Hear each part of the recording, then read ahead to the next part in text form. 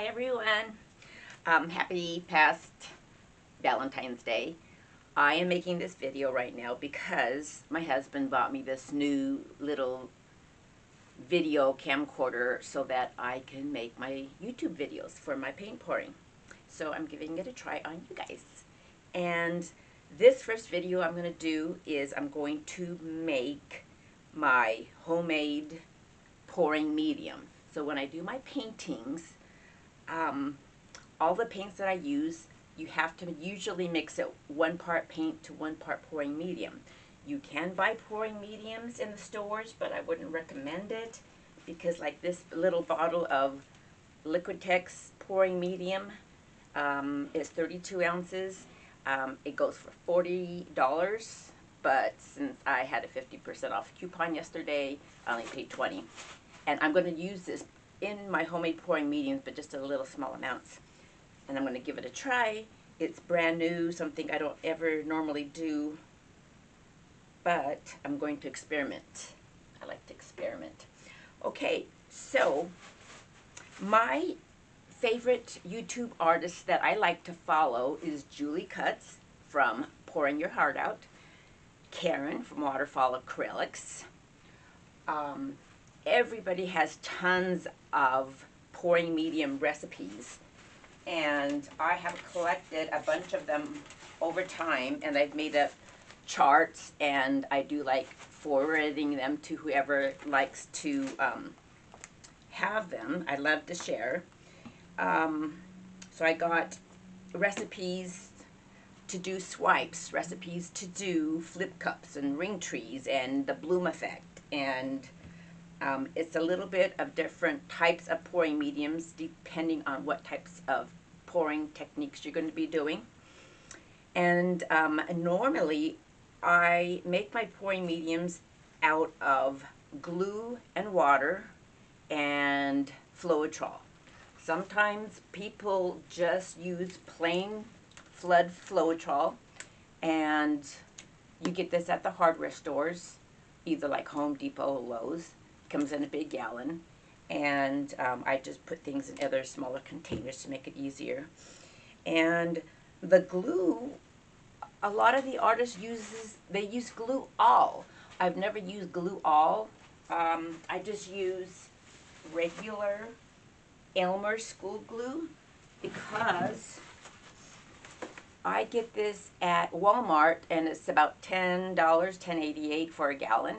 Glue all is much more money, and I don't really see much of a difference myself, so I just figure why spend the extra money, especially since I'm still always in the experimenting mode. Now maybe once I start maybe selling and giving my art out for gifts, I will use a better glue. I guess it's PVA. I don't see anywhere here where it says it's PVA, so that's probably the difference. But anyway, great stuff to use for experimenting. And some people just use plain water. I like my paintings to have a lot of cells in them. And let me show you some of my art to show you what I'm kind of talking about. So bear with me while I move you around. And this is one of the ones I just did a few days ago, and it is a swipe. It is, I believe I used more of the bloom effect, so I've got the white house paint on the bottom and cell activator. This one doesn't really have much cells. I tried the spinning technique where I put it on a spin table and spun with the bloom effect recipe. And up on my walls, this is where I keep all my paintings in my craft room. So they're all over, mostly the top of my walls. And some down below. Let's see. I'm running out of wall space, as you can see. I have a little bit of room there. But I have a lot of paintings that I still need to put up. Got some on the floor. Got some over here drying. Yeah, so let's see. This was a flip cup with painter's tape to not cover everything. Flip cup. I believe a flip cup. I've got, I believe this one was done with a ring tree pour. Ring tree on glass. This is a swipe with a lot of pretty cells. And some of them, this one is resin, and I love resin, how resin looks. It just makes it look like glass. It's really hard to see different things on a picture on a camera. Most of my art, they all have my vinyl, because I now have a Cricut machine. This has a little heart tree. I don't want it to take over completely like this one did. This is a big piece of vinyl. But just little ones like my little dragon with my Dutch pour. Dutch pours with my hair dryer. This is a ring tree, yet no vinyl.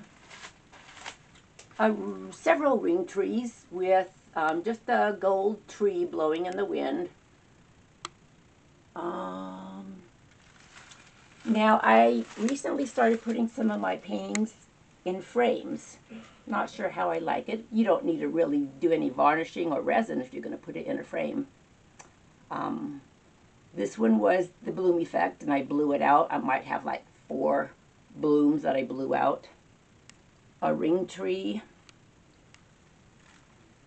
Cherry blossoms. Okay, that is my very, very first painting that I got addicted with paint pouring. I took a class with my friend Tony. Thank you, Tony, for, I thank you for getting me addicted. I'm not sure if I spent thousands of dollars so far. This is another bloom effect in a frame that I put up there. Sorry, family, but you're probably going to have to go because I need to make room for my paintings. So yeah, let's get started on making this pouring medium. Okay, I'm going to put you back. So bear with me. I will probably do a lot of editing. Okay, what can you see here? Don't need to see the tummy. Okay, so I was just watching a video by Julie Cutts with her doing one of her swipes. So I'm going to do that recipe. She is using 3 parts Floetrol. So I'm going to be measuring my mixture with this little, I believe this is a 3-ounce bathroom cup. So I'll do 3 of these. 1. You see that there is a nylon on top of my lid. That's because Flood Floetrol is very lumpy and clumpy and it has all kinds of goop in there.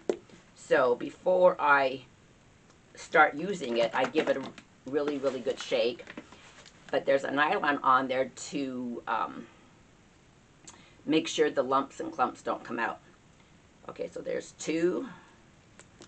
And this will be 3 parts. Okay, 3 parts Flood Floetrol. And then she uses 1 part of glue all, but I'm going to use my Elmer's glue, not glue all. Oops. And here is my 1 part. I hope this container is big enough. Okay, now she uses a 1/2 part of pouring medium. She said your favorite pouring medium. So this is where I'm going to use my brand new Liquitex. And yeah, I knew that was going to happen. Teeth? Teeth work. Ooh, yuck. Don't do that. Okay, so I'm going to, oops. slippery little bugger. I'm going to use a half a part, so that means a half a cup of this 3-ounce cup. And then she uses a 1/4 part of distilled water. So if that was a half a part of pouring medium, then a 1/4 part of water will just, just be down there. So let me grab my water out. And we always use distilled water because 2 reasons. It doesn't have any of the minerals and all that kind of stuff that can ruin your paintings over time. And this whole bottle, gallon of water is only $1, so why not? Okay, so just a very tiny bit of water. Okay, so this little container that I got from the dollar store is a good, perfect size to make this pouring medium for this project that I'm doing. And I will give it a good shake. Yes, so all kinds of different pouring mediums. Oh my gosh, this is making a mess. Okay, dollar store stuff. This is going to happen.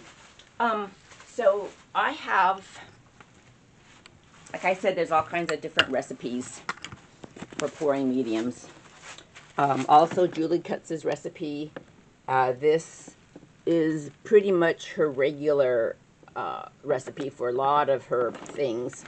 By Shelee Bloom, pouring medium, glue, titanium white. I always pretty much keep titanium white mixed up because most everything, I know it's hard to see, it's titanium white made with Julie Kutz's pouring medium.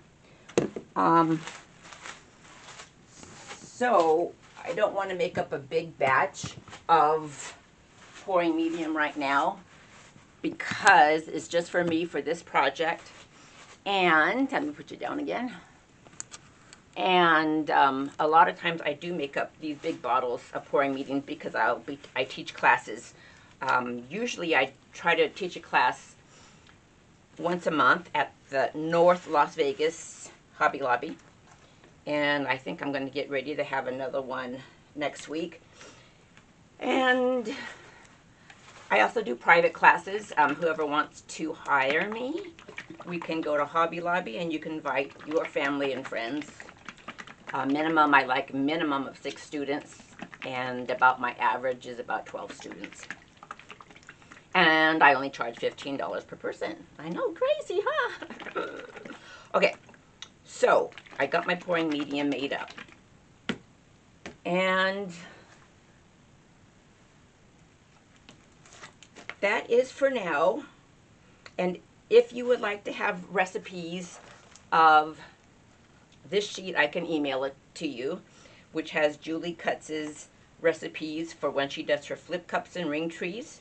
She uses glue, water, and Floetrol. For her swipes, she uses just glue and water. I think this is pretty much my favorite recipe that she has. And she puts things in grams or ounces, which is good because I believe she's from Australia, so we don't really go by grams, we go by the ounces. So it's all put out in different parts so that anybody can make these recipes. This is probably my all-time favorite, the Shelee Art Bloom recipe, and that gives you the lacing and the spider web effect. And that is pretty much going viral on YouTube in the paint pouring industry. And everybody has different types of recipes for it, which most of the products are from hardware stores. Because the originator Shelee is from, where's she from? I think Australia. I'm not quite sure. I can't remember. A lot of the products you can't get in the US, and so different people have come up with their own version of what they use. And Karen from Waterfall Acrylics, love following her. Here's 3 different recipes. Heather Mader, I'd love to follow her as well. So many others, and I can give you a list of all my favorite people I follow. So that is my video on pouring mediums. Hope you enjoyed. Follow me, subscribe, like, and I'm going to start doing more videos because I have to, since my husband bought me this camcorder, and I like it, and I love sharing, I love teaching, I love getting people addicted. If I'm going to get addicted, then I want everybody else to get addicted. And what else can I say? That's about it for now. So my next video is probably going to be the swipe. Bye.